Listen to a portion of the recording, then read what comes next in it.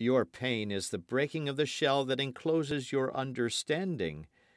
Even as the stone of the fruit must break, that its heart may stand in the sun, so must you know pain.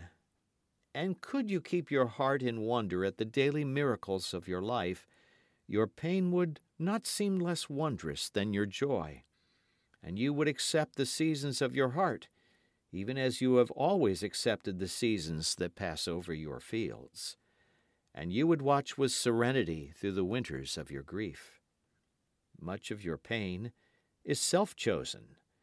It is the bitter potion by which the physician within you heals your sick self.